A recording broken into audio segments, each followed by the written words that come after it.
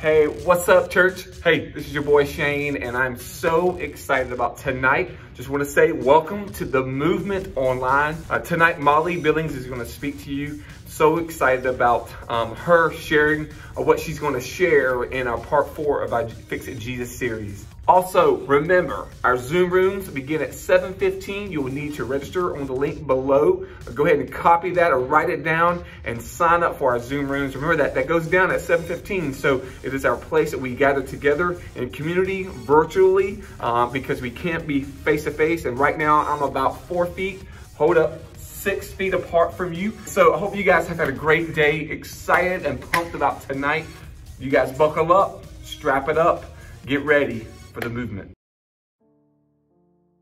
What's up, TV Land? This is your boy Dollar Bill. Welcome to Craft Time with Dollar. And so today's craft is gonna be for you and for your mamas because you guys are at home all the time. You know you be eating up all the food in the house, the cereals and all the bologna, you know, and Mother's Day is a few weeks away. And so here we go. This is what we're gonna do. So you take a red sheet of paper like this, fold that joker in half. And make it in half so there's like bam, bam, spread out. And then what you do is you start on the corner side, okay? So We'll start on the corner side here and you're gonna come up. Now some of y'all know what I'm doing. You just don't do it like Dollar does. So this is what should be done. This should be the leftover. You cut it with some scissors, or if you have a knife, you can cut it with your knife, and bam, look at it. A big old fat heart. And so that's what mama's like. And then what you do is you write a little something for your mama and inside.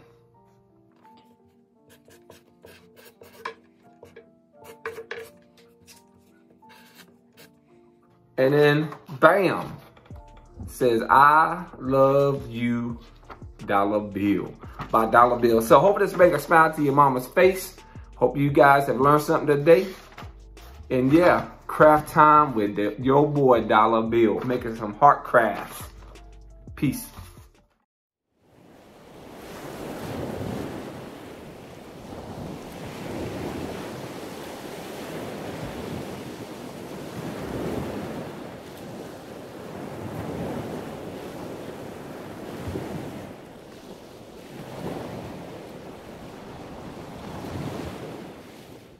Good afternoon, Warren Grovetown students. Hope you guys are having a great week so far, and welcome to the Movement Online. You are in for a treat today. We've got Molly coming to you in just a minute who's going to bring the message, and it's going to be awesome. We're in the middle of a series called Fix It Jesus. And today we're going to be in Mark chapter 8, starting with verse 22. So if you have your Bibles, go ahead and turn to Mark chapter 8, verse 22. It's an amazing story about how Jesus healed a blind man. And what's cool in this series of Fix It Jesus is sometimes we feel like these miracles that people back then, or even us right now, would just say, Jesus, just fix this. Fix something quick. We want it on our timetable. And what's interesting is that Jesus was not just about fixing the physical problem and moving on. He also wanted to fix the heart. And he wanted to be intentional about the process of faith as it relates to the people that he was helping and healing. Same thing he wants to do with us today. He wants to do an amazing work in your life and in your heart. He wants to fix not only your physical needs, and sometimes he'll certainly do that, but he more importantly wants to fix your heart and your mind, and wants you to fully follow after him in all that you say and do. So we're so excited again that you're joining us this afternoon. Look forward to what Molly's going to say. Appreciate her hard work and all that she does and what Shane does with our student ministry. And we appreciate you too. We miss you. We love you. See you soon. God bless. Hi friends, and welcome to the movement. I am here at the Augusta campus sitting outside at the pavilion. It is a little bit windy, so I do apologize.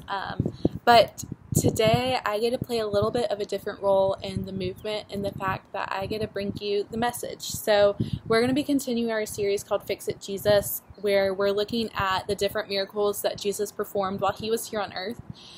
So today we're going to be looking at when Jesus healed the blind man. which he healed a few, but in particular we're going to be in Mark chapter 8 and starting in verse 22. So go ahead and grab your Bibles if you have one and flip open to Mark chapter 8 and we'll get started. 22. And they came to Bethsaida, and some people brought to him a blind man and begged him to touch him. And he took the blind man by the hand and led him out of the village. And when he had spit on his eyes and laid his hands on him, he asked him, "Do you see anything?" And he looked up and said, "I see people, but they look like trees walking." Then Jesus laid his hands on his eyes again, and he opened his eyes. His sight was restored, and he saw everything clearly. And he sent him to his home, saying, "Do not even enter the village." So at first glance, it kind of looked like this miracle was just like all the other miracles. But if we look a little bit deeper, it's a little bit odd in the fact that it seemed to not work at first. When Jesus laid his hands on the blind man for the first time, it didn't seem to work. So we're just going to take it verse by verse and dig a little bit deeper. So verse 22 says, they came to Bethsaida, and some people brought to him a blind man and begged him to touch him. So we don't really know who these people are. They could be people from the town, or they could be family members. We don't really know. But what we do know is that Jesus started to begin gaining a little bit of popularity. So people wanted to see firsthand what Jesus was doing. So we don't really know their motives. So continuing verse 23. And he took the blind man by the hand and led him out of the village. And when he had spit on his eyes and laid his hands on him, he asked him, "Do you see anything?" So Jesus intentionally took this man outside of the busy village to be alone with him. He intentionally sought to be alone with this man. Our world is busy and full of distractions, but when we're completely alone with God, he's able to stretch and grow our faith. And that's what we're going to see with this man. Continuing, it says that he spit on his eyes and laid his hands on him. He asked, "Do you see anything?" Verse 24. And he looked up and said, "I see people, but they look like trees walking." So this is where we kind of get a little confused of why did it not work at first. He saw people, but they looked like trees walking. It kind of seems a little odd, but we know that Jesus is all-powerful. He's all-knowing. He holds the world by his very breath. He can do things how he wants to do things. And in this instance, I think he was teaching us a lesson. So they were intentional and they had purpose. And I think the purpose of it was to grow the faith of this blind man. At first it didn't really work, but then he was being cared for by someone who intimately knew him and was patiently growing his faith. We know that Jesus isn't only a miracle worker, but he's also our Savior. So continuing on in verse 25, it says, Then Jesus laid his hands on his eyes again, and he opened his eyes. His sight was restored, and he saw everything clearly. Verse 26, And he sent him to his home, saying, Do not even enter the village. So what's happening here? Christ's compassion was laid upon this man, and he restored his sight fully. Jesus' desire was to grow this man's faith. And I think this is a parallel to our own lives where Jesus is desiring to grow our faith in him. God is aware of what needs to happen in order to grow our faith. And he knows our needs and he meets us where we're at. So here's the bottom line. First, Jesus rightly commands us to come to him in faith, trusting in his power, his might, his goodness, his love, his grace, his mercy. And we have to believe in him and worship him.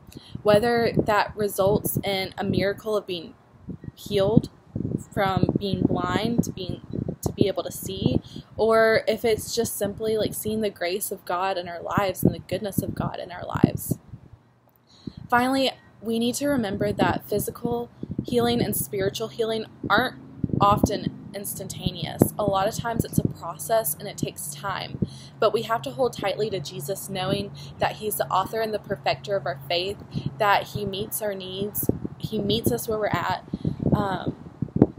and oftentimes the answers to our prayers may come quickly, but sometimes they don't. Sometimes they take time, or they often come in stages where Jesus answers prayers slowly but surely.